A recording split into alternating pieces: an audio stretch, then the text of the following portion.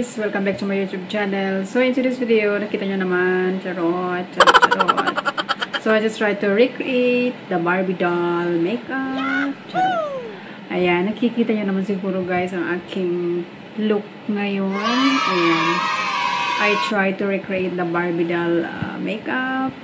Ayan, simple lang siya guys kasi hindi naman ako ganun kagaling sa make-upan. So, ano ba?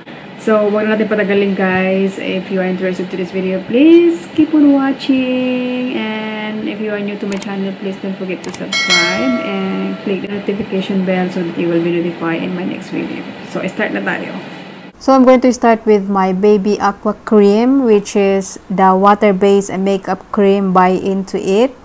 So, this cream has foundation, makeup base, primer, sun protect, and a moisturizer. So, I'm using my beauty sponge to blend all this cream all over my face.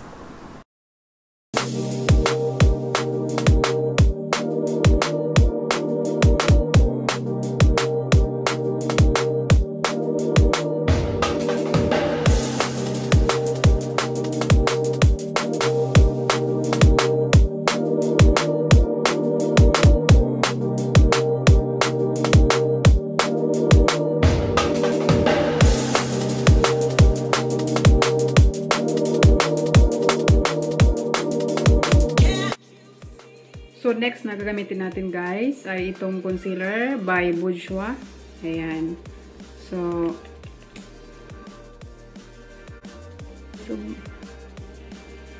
lagay lang natin dito sa baba ng ating mata.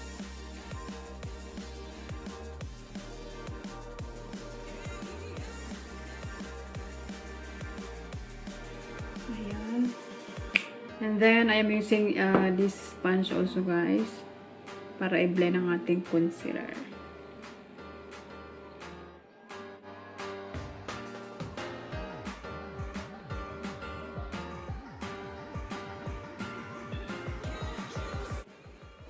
To set my concealer, I'm using this Nude Illusion Loose Powder by Catrice. So, I am using my beauty sponge once again to apply this loose powder.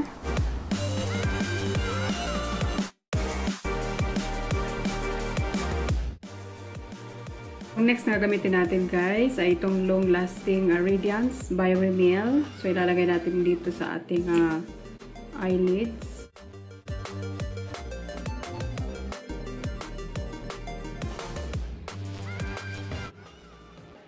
For my eyeshadow, I'm using this Huda Beauty eyeshadow palette, and I am using this eyeshadow brush to apply this shade, which is the pink color.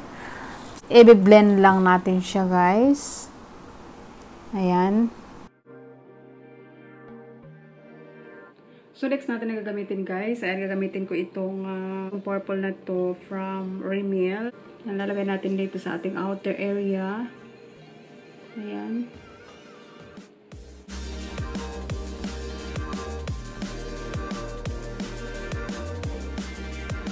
So next na gagamitin natin ay itong color na to guys, and lalagay natin sa ating dito sa baba ng ating mata.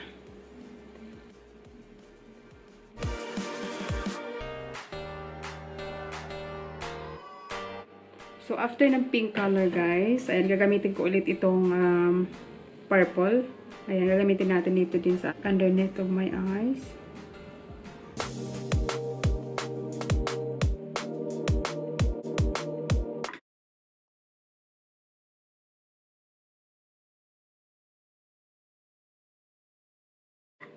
So, ang next na gagamitin natin guys ay itong pencil from Wet n Wild. Ayan.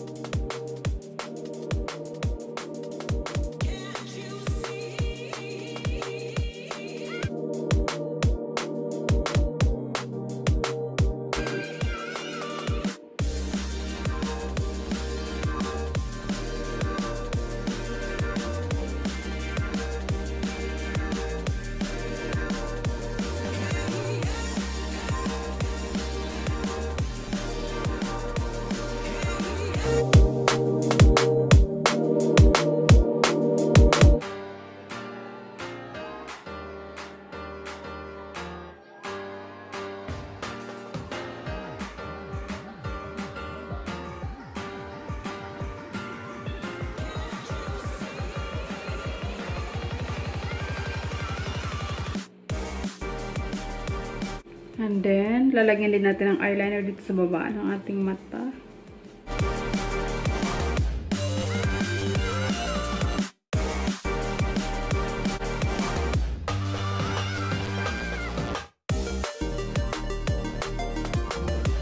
Eyebrows muna tayo bago natin i-continue ang ating eyelashes.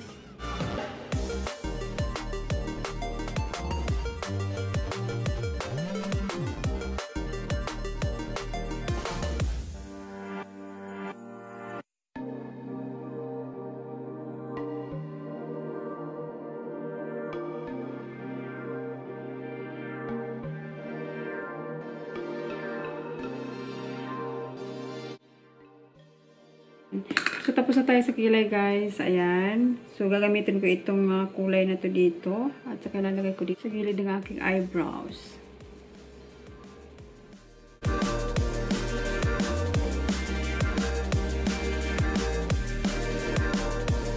Ito po ang gagamitin natin yung mascara.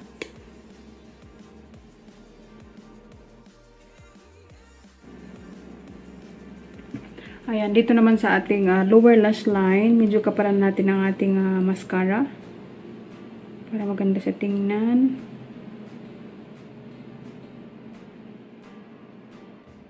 Ayan, kapal na ba?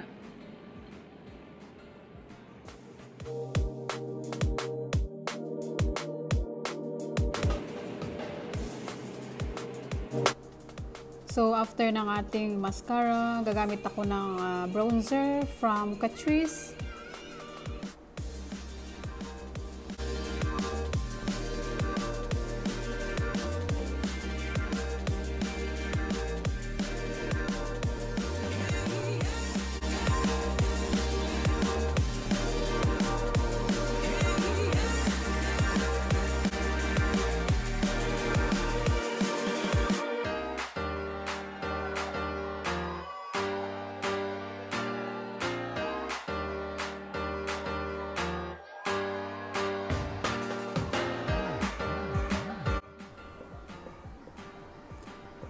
So next natin, guys, I'm going to use this highlighter from Wet n Wild.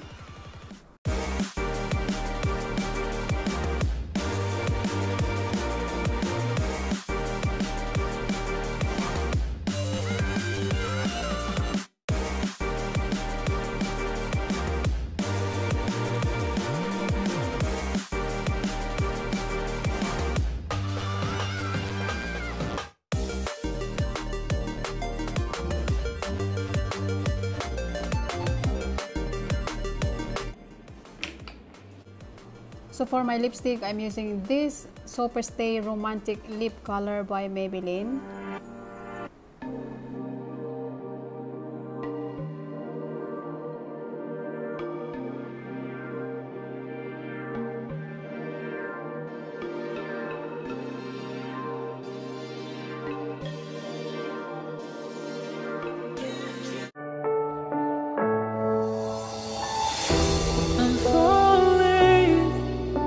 Tell me why I'm falling.